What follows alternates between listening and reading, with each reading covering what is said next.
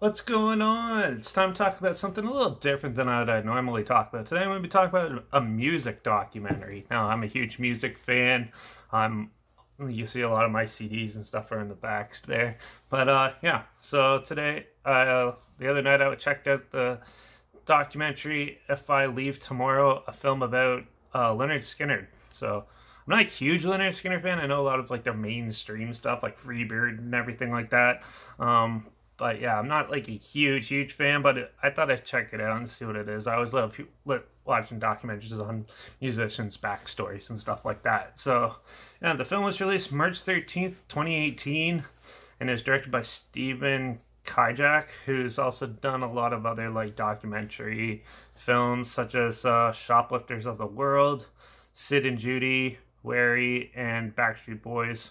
Show 'Em What You're Made Of, that documentary.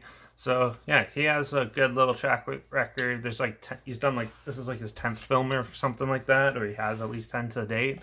And yeah, so this is a documentary that basically it goes from the beginning of Lynyrd Skynyrd to the crash, where one of their guitar players and their vocalists and then one of the backup singers all died, and a couple of the roadies and stuff died in a plane crash, and changed the dynamics of Lynyrd Skynyrd from then on. So yeah, it's a good in-depth look into Lynyrd Skynyrd. They have a lot of good interviews of the only surviving members right now, and also some archive interview footage from the past of past members who have passed on recently and stuff. And even with Mr. Van Zant, there's some like radio interviews mixed in there as well to help tell the story and evolution of Lynyrd Skynyrd and how it became to be, and how dominant of the radio they were in the soft southern rock and stuff like that in the 60s and 70s,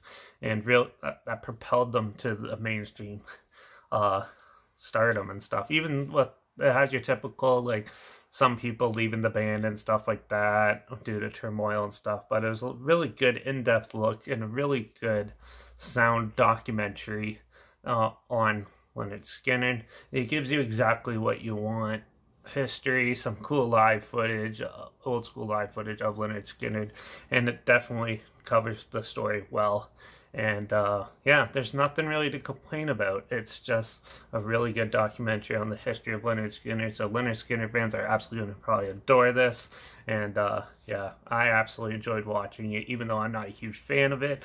Of Lynyrd Skynyrd. It was still really enjoyable, and that's saying a lot. So I don't really have anything else to say on here. I just wanted to help spread the word that you can check this out on Netflix, and people should check it out. It's pretty good and pretty interesting documentary. I'm going to give this one a 5 out of 5 because it's a music documentary with no flaws. Definitely deserves that rating. So definitely check it out. I'll link like a trailer or whatever, or a teaser trailer or whatever it was that I watched down below. Doesn't do it justice at all, but it'll be linked down there. Also, make sure you check out my Instagram. It's always linked down there. I post clips of films I'm going to review in the future on my story.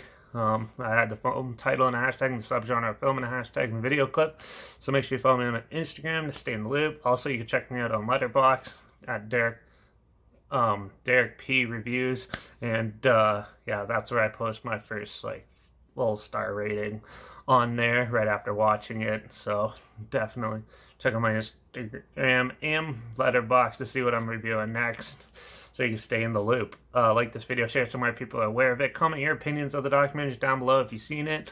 Also, let me know some interesting Lynyrd Skynyrd records, if I should check them out and stuff down below. And if you have any films or documentaries or anything like that you want to hear my opinions on in the future, comment those down below. I'll try my best to get to them as soon as I can, and if I can find them.